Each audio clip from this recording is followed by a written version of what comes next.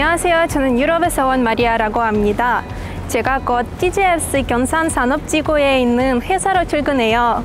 그래서 여기 경산에 집을 구할 건데 주변에 뭐가 있는지 구경해 보려고 합니다.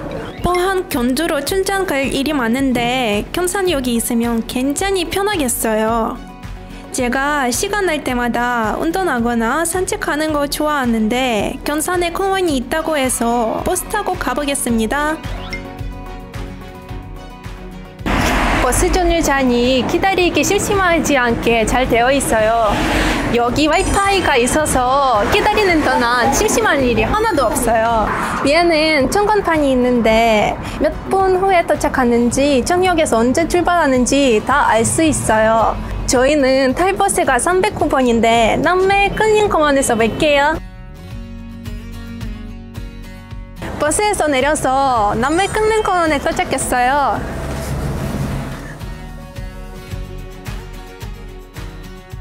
경산이 대중교통으로 대부분 30분 정도 이동하면은 어디든 갈 수 있을 것 같아요. 여기 선물에만 왔어도 벚꽃이 엄청 예쁘게 폈을 것 같아요. PD님, 저 사진 좀 찍어주세요. 네.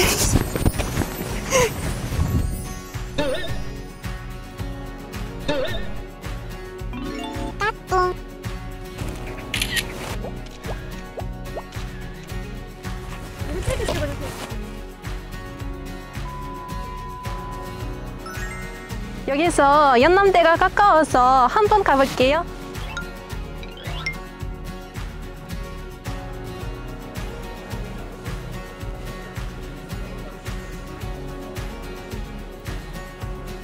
영남대학교 초등사는 일단 학생들 많고 단이 엄청 넓어요. 여기도 학교 바로 앞에 지하철역이 있는데 학생들이 수업 끝나고 여기서 지하철 타고 시내까지 놀러 간다고 해요. 다양한 중고등 학생들도 경산지구에 많이 알아보는 만큼 경산이 살기에 좋다는 의미인 것 같아요.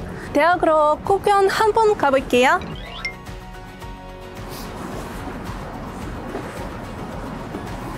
이렇게 큰 대학교가 있다 보니 카페나 식당이 많이 활성되어 있어요. 젊은 사람들도 많이 보이네요. 그 태국에서 유명한 브랜드 있었잖아요. 뭐였더라? 커피병가요? 네, 맞아요. 커피명가 경산에도 있어요. 한번 가서 커피 한 잔 마셔요. 오늘 경산 어땠어요? 경산이 어떤 도시인지 잘 몰라서 집 구할 때 걱정 많이 되었는데 이렇게 구경하고 나니 너무 마음에 들어서 여기서 빨리 살고 싶다는 생각을 많이 들었어요. 너무 기대됩니다. 경산, 다음 또 재밌는 내용으로 만나볼게요. 안녕.